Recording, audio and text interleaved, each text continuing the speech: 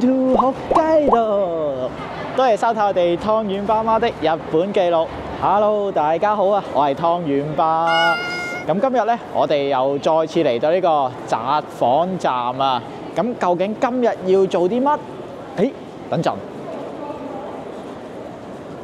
咩話？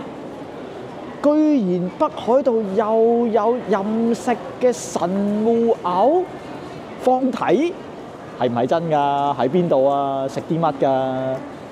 哦，喺我哋附近喎。咦，啱啱收到風，哇！話札幌站附近有得食呢個非常之高級嘅神戶牛嘅放題啊！咁究竟呢個神戶牛嘅放題係食啲乜？而價錢同埋質素又如何？我哋而家即刻就去同大家實測一下先。咁今日原本要做嘅嘢就全部一包燒先，而家即刻去實測咗呢個神戶牛究竟係咪真嘅先 ？Let's go！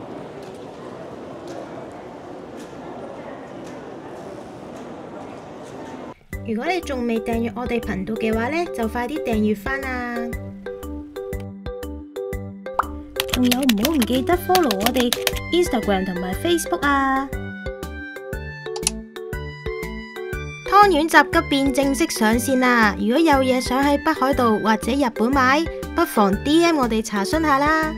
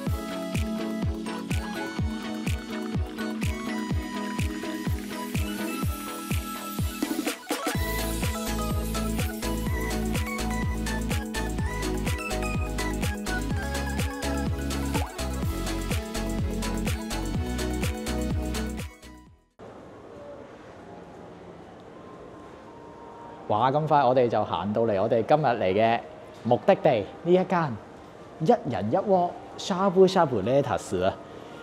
咁佢由3月中開始咧，就聽聞有呢個任食嘅神戶牛火鍋放題啊！咁究竟價錢質素同埋味道又如何？而家就即刻同大家入去實測一下先。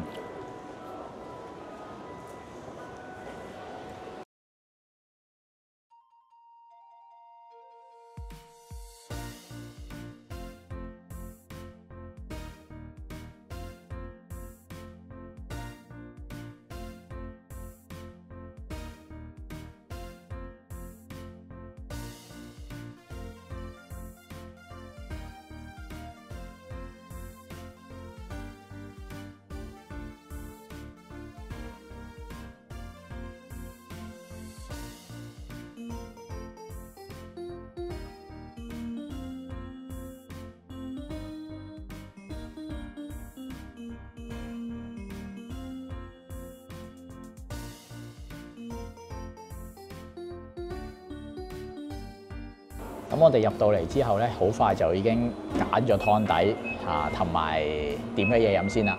咁咧其餘嗰啲醬油啊，同埋如果唔叫嘢飲水嘅話，全部都係 self service 嘅。咁我哋而家車出去畢咗個醬油先。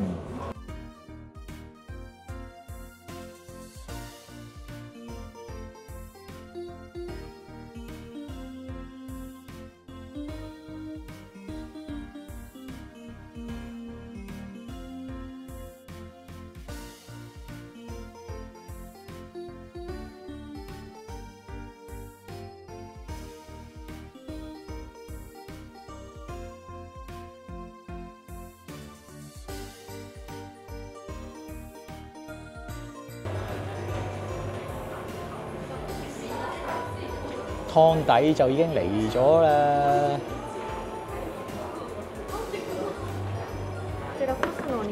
係。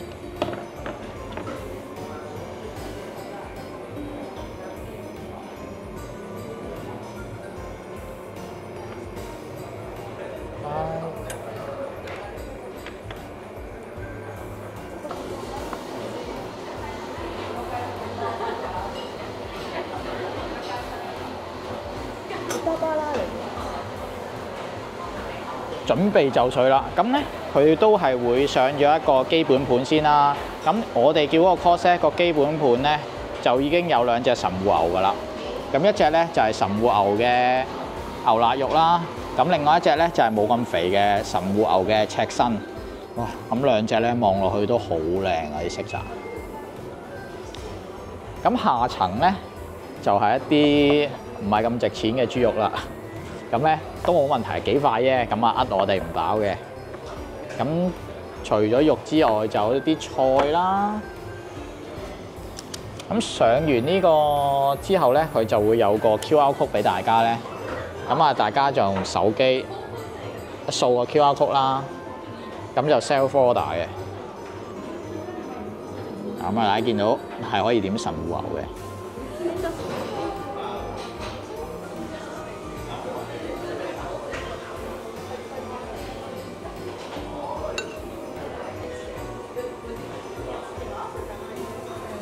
好。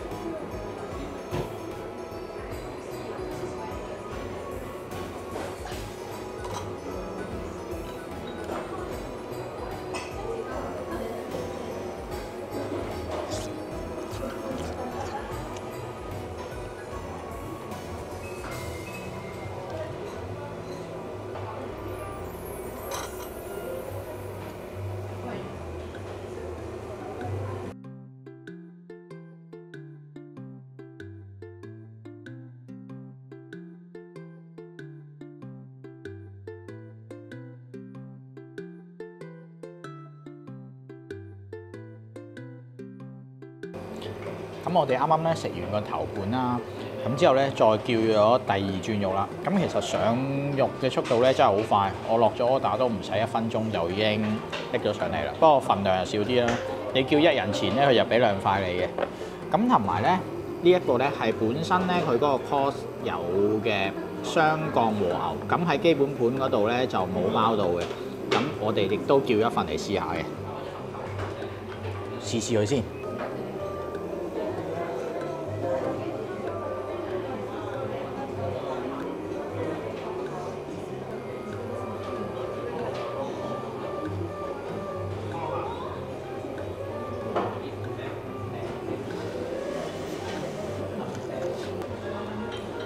呢個普通版嘅雙降和牛咧，我覺得仲好食。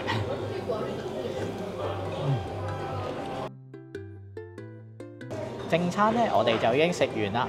咁甜品咧，佢就可以俾我哋揀呢個雪糕啦，同埋 tiramisu 嘅。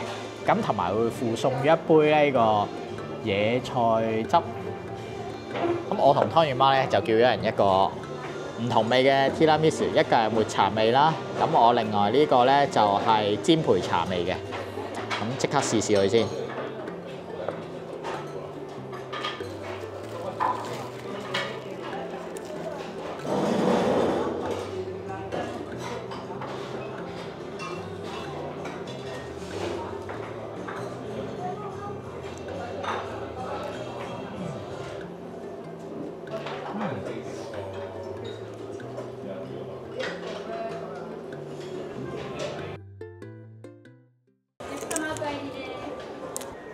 咁我哋咧就已經食飽飽啦。我哋即刻開估翻講翻價錢先。我哋咧兩個人咧都係叫咗最貴嗰個，價值9900 yen 嘅神戶牛，再加埋雙幹和牛嗰個 cost 啊。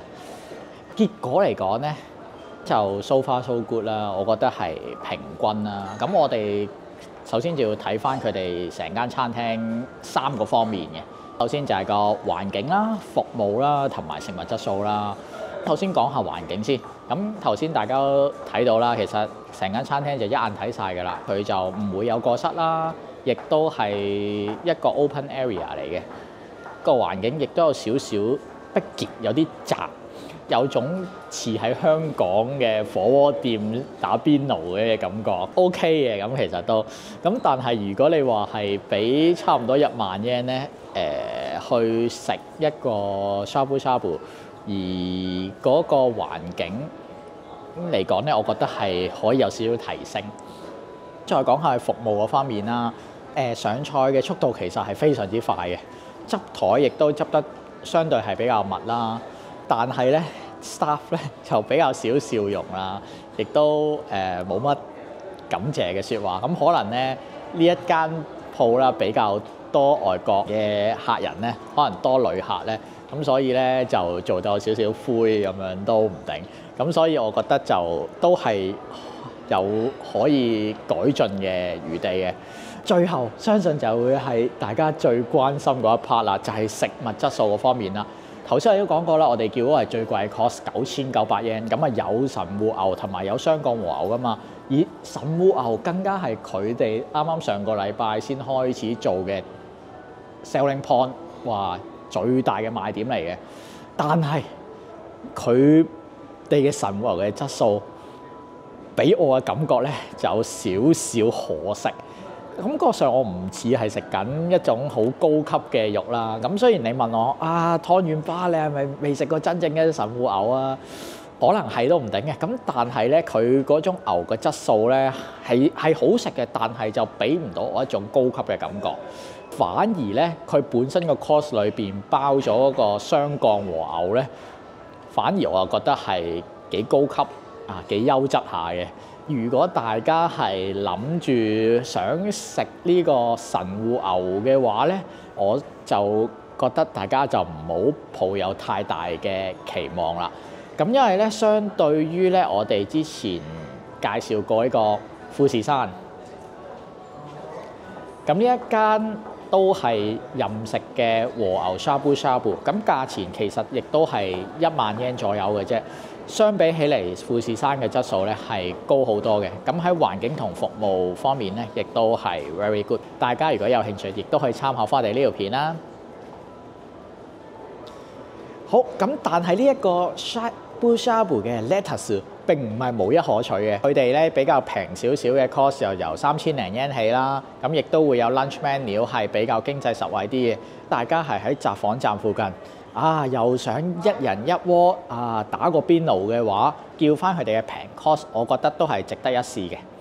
好，咁今集咧嘅介紹就到此為止啦。如果大家中意我哋呢條片嘅，希望大家俾個 like 支持我哋啊！